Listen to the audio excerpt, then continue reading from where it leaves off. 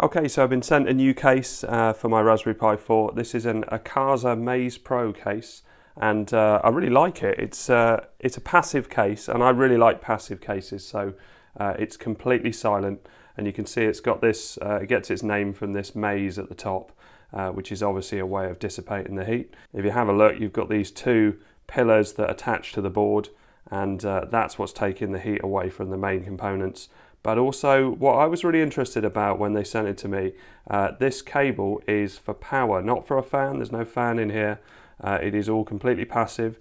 These ridges are really quite deep, so that's how it's going to help to spread that heat. But everything's nice and thin as well, so it looks like everything's going to be accessible when it's inside the case. So you can see the base here, which has got some risers on it, so the Pi board is going to sit on there and already be risen from the base. And it comes with a couple of heat pads and some little rubber feet as well, and 4 screws, and that's it really. So let's put the pads onto these two. So neither of these two are very tacky, which is great, because if I decide to take the Pi out of this case, it means that I'm not going to have a game trying to get it out. It was my worry. I was thinking, if they're going to be super sticky, then how am I going to get that out? Because obviously you wouldn't be able to lever it very well, but they're not tacky at all. So you can see from the instructions here, it tells you which pins to use. And I was just trying to work out which one was which, so I saw that was ground, so I figured that would be the black cable. Turns out they're both black. But when you read the instructions, it says connect one wire to pin 5 and one wire to pin 6. So it doesn't matter which wire you fit. So let's pop those two on. There you go, so you can see which ones are connected there. And let's make sure this cable goes in nicely so it's not touching anything else. Okay, so it's quite a tight fit here, so you've got to make sure that these are seated inside before you then drop that down, and then the screw holes are perfectly aligned now. And I bought this kit. I've been waiting to try this kit. This is from Amazon, and it's a screwdriver kit with all sorts of things. It's for fixing phones and things like that as well, but it's got all sorts of extra bits in it and a little suction tip. But the screwdriver bit is excellent, so if I flip that over, everything's nice and clearly laid out, and you've got 2 of most things. But the reason I bought this is my daughter spilt a huge amount of water over her laptop. It was a big glass of water.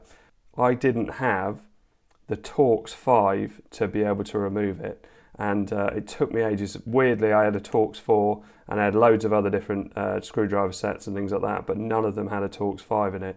So I decided to have that. So it took me probably about 40 minutes to get inside the laptop, when it would have taken me about 2 minutes.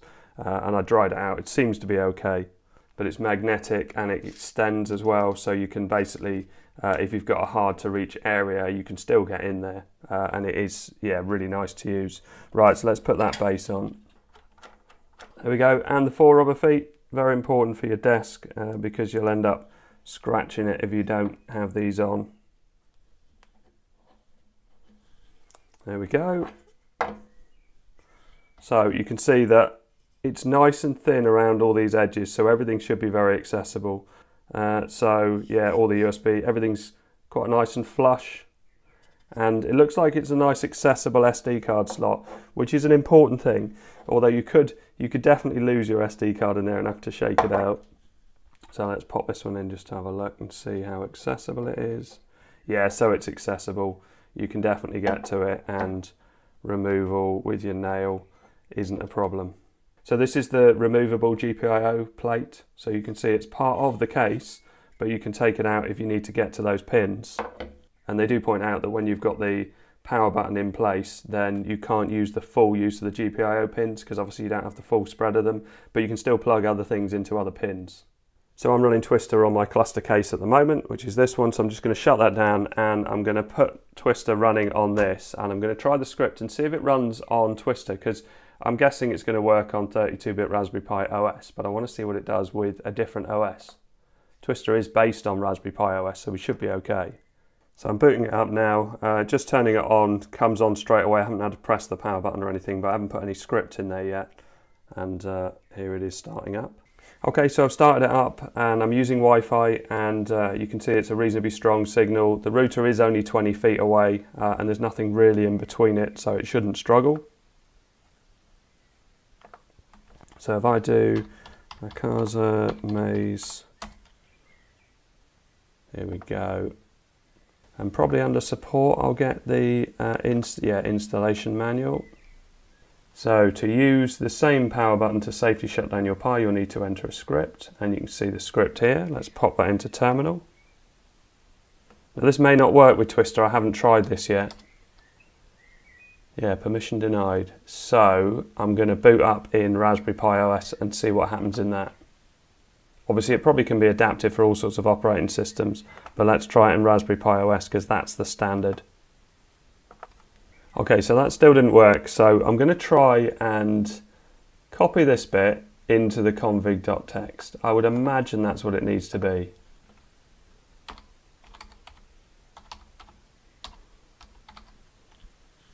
So same way as we would get into overclock, and let's just add this line in anywhere in here. And we'll see if that does it. So Control X, yes, and enter. And let's reboot. Okay, so it started up absolutely fine. You can see I've got a couple of red lights on the front here. This is the power switch, so let's push that in and see what happens.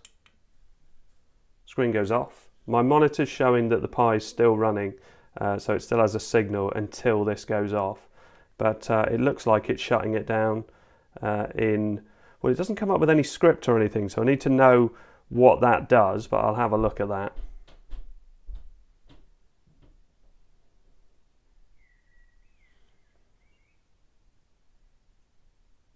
Okay, so it's off. So now if I press that button again, watch for this blue light. That shows that I'm getting a signal.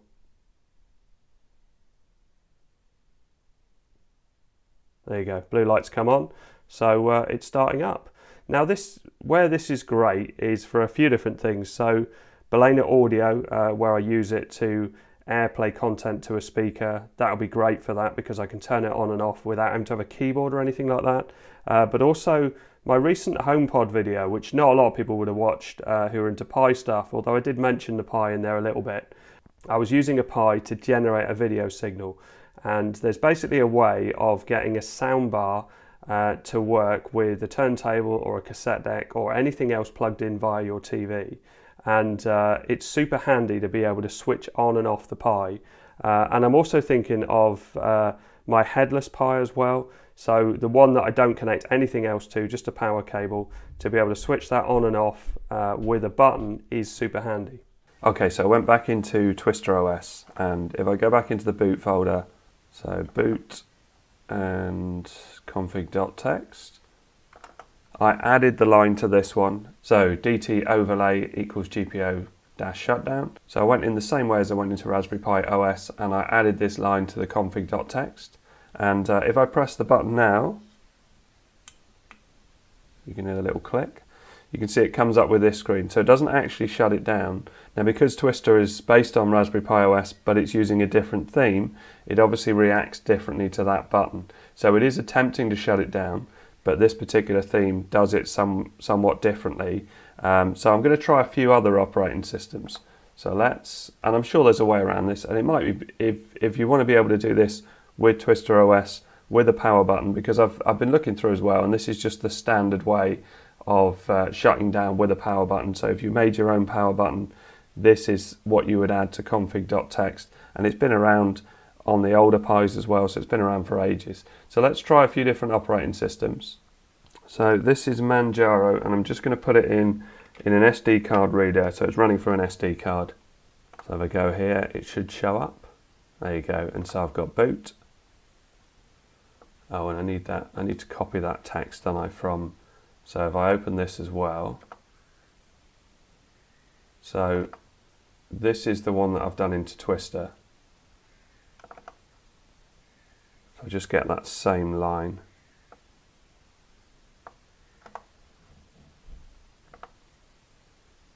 And then go to, so this is the Manjaro one, so I've just got to find it. Sometimes it's in a different place. I think it's the same in Manjaro. Yeah, it looks like this would be fine. So let's pop it in there. and save that. So let's reboot with the SD card that Manjaro is on. Okay, so here's Manjaro, so let's press the button and see what happens. Oh, there you go, logging out in 27 seconds. So it looks like, well, is it going to log out or is it going to shut down? So it's definitely going to be system dependent as to what it does, and maybe using a different theme will mean that you'll get that proper shutdown option you want. I'm sure there's more documented on this because it's a standard way of shutting down the Pi. So if you are getting that one operating system isn't shutting down, just Google that operating system and put in that little bit that you put into the config.txt and you'll find that it will be, I'm sure there's a way of doing it. Here you are, so it's taking us to this menu. Let's try that power button again, just in case.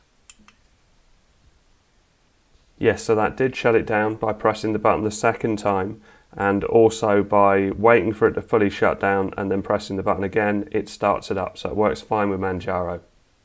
So this is Ubuntu running from an M.2 drive, and I've applied the bit of text. So let's click that and see if that starts up.